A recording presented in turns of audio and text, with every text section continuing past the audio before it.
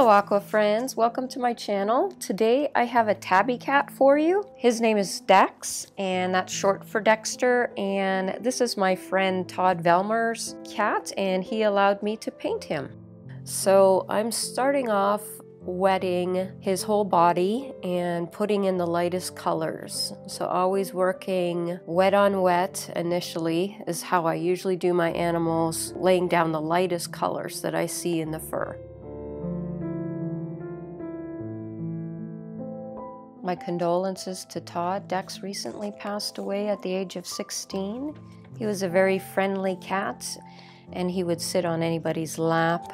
And he also got along with Todd's dogs, and here's a cute pic of that.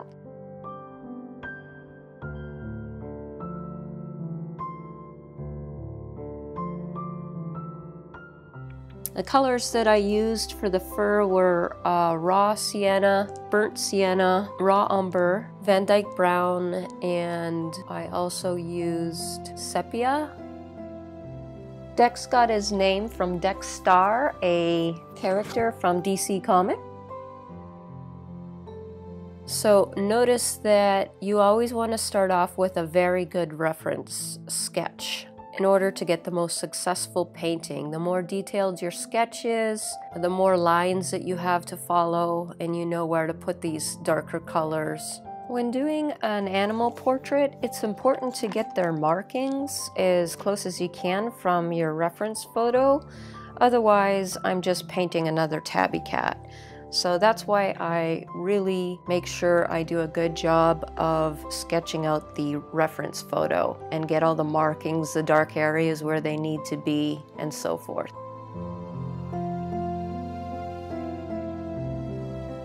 And it's crucial to get the eyes and muzzle, nose of an animal correct. So after putting in that first layer, everything's wet on wet, everything's very soft.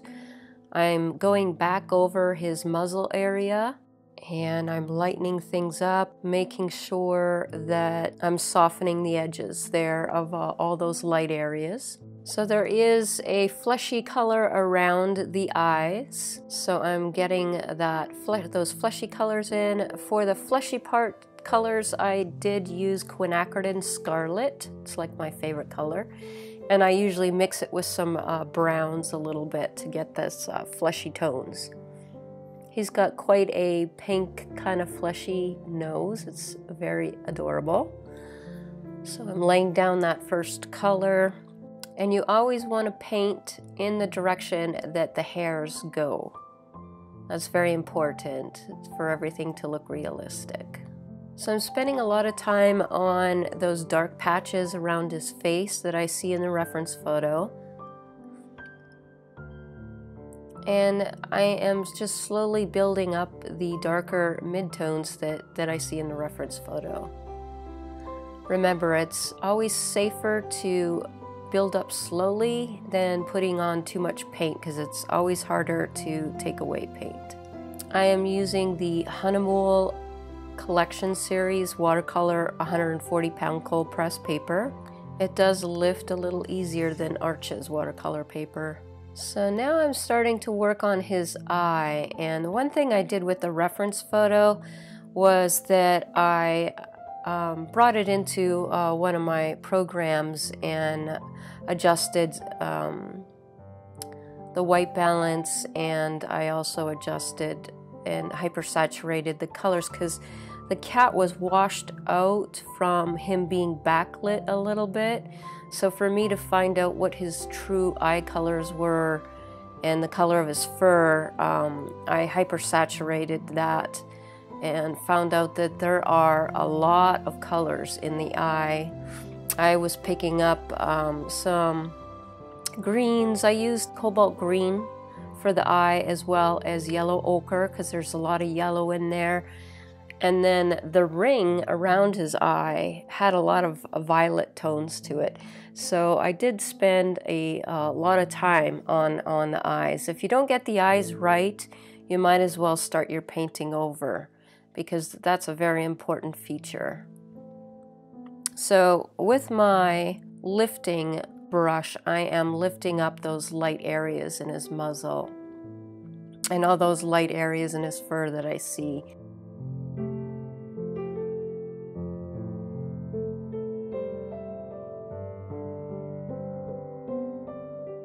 So it's a lot of putting paint on and taking paint off. That is my go-to thing when I do paintings for animals.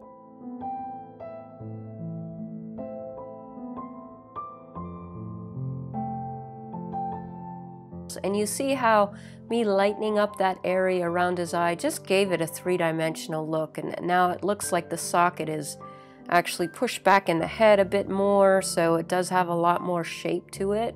And you know, it's something very simple to do, is just with a damp brush and lifting up colors like this. It just adds another dimension to your painting.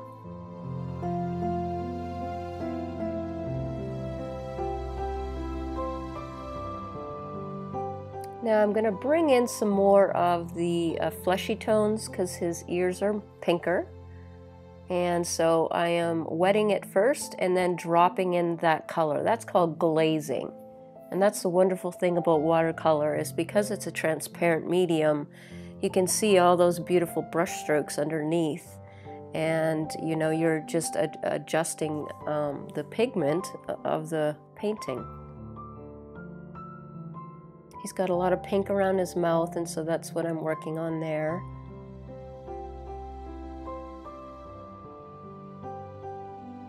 He's got very defined hairs around his whiskers, and I'm trying to get those dark areas in. And I don't want it to be too right in your face, and so I take my finger and I'm just smudging it, just kind of to lighten that color a little bit. Adding a little bit more detail in that nose. Getting the shadows in there. Getting in the darker pink areas that I see, and darkening up the ears more with my browns and a little bit of these burnt sienna.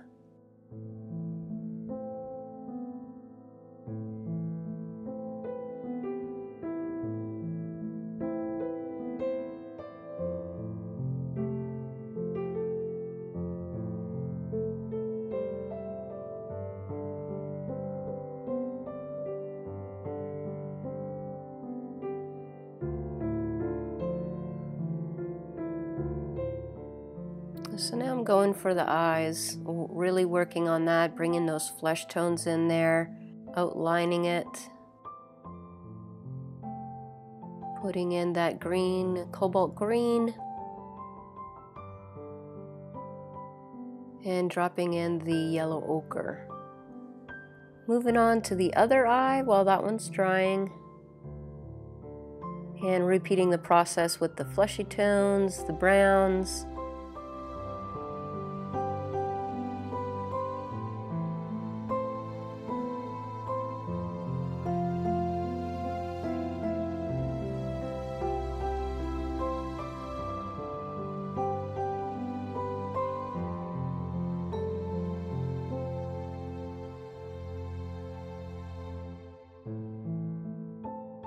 And adding the eye color into the right eye.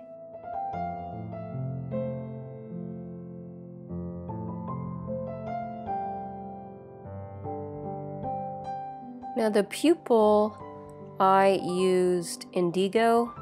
I thought that indigo would go nicely with the greens and the purple rim part of his eye. And it also makes a fantastic shadow, because there's always going to be a shadow over the top part of their eye from the eyelid, from the sockets. Doesn't look purple, but I did use some violet in there because I did see that in the reference photo.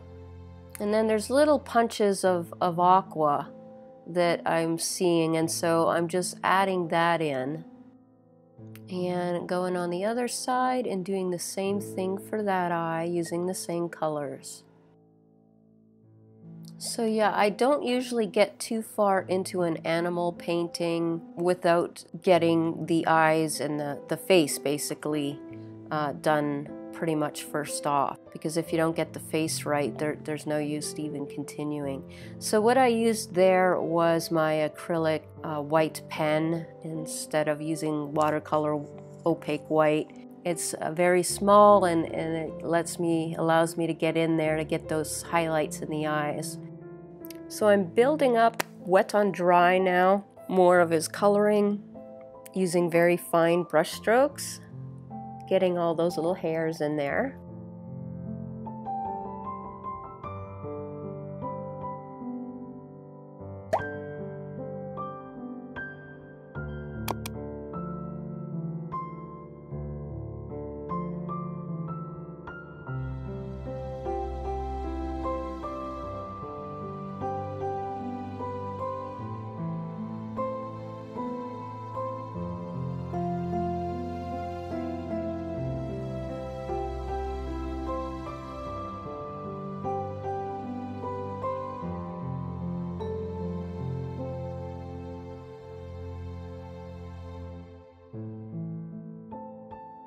So adding in all this brushwork is really bringing the cat up to life. He's looking really good.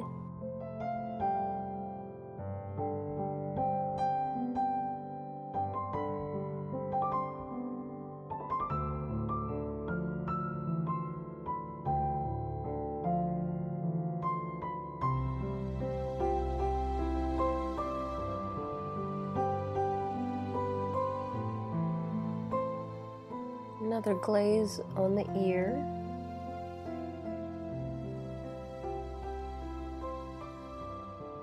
So now it's time to put a second layer on his body. So I am going to re-wet the whole thing and start dropping in the colors that I see.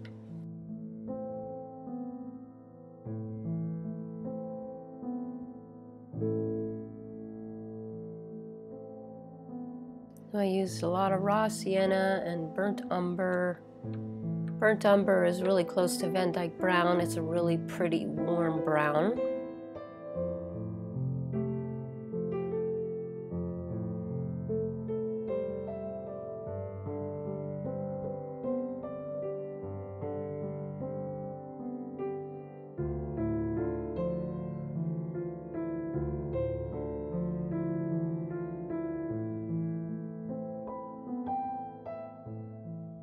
So your paper, you notice I'm touching the paper to see if it's still wet. If it feels cool, it's still wet, and you can still lay down color.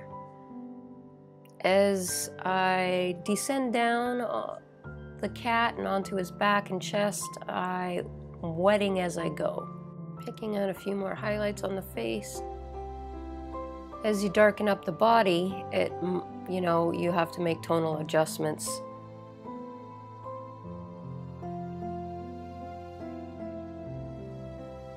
Now that's the raw sienna.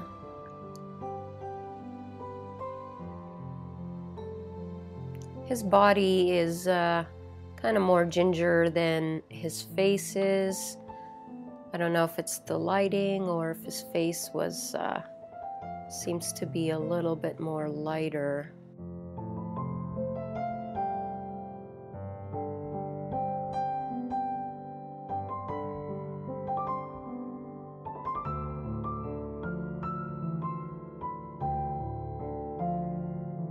So the stripes that I see on his fur, the darker areas, I am drawing those in.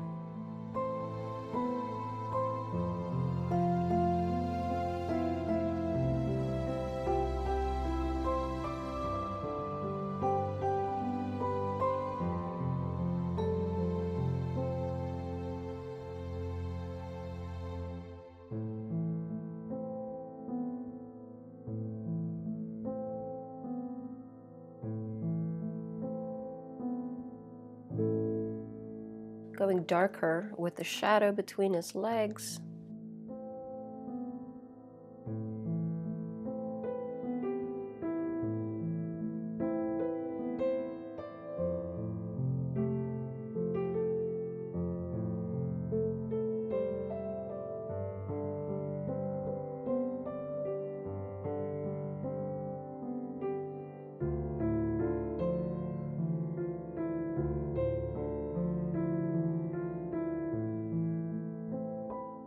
So now I'm taking a script liner brush and adding in all those little fine hairs around the edges of his fur, just to give it a more realistic appearance.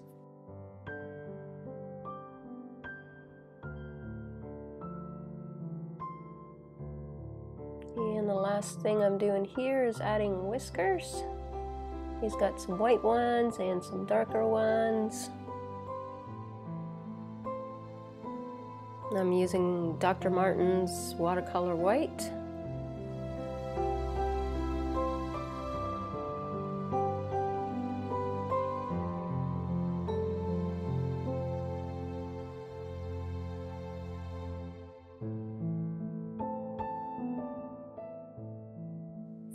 Finishing off some of the shadows where his nose is.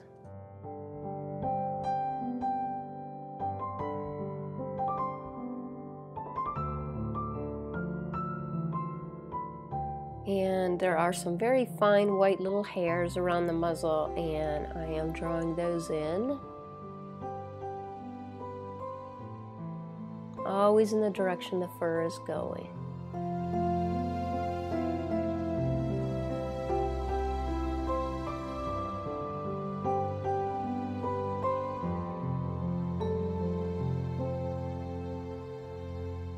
I'm darkening up his stripes that I'm seeing in the reference photo.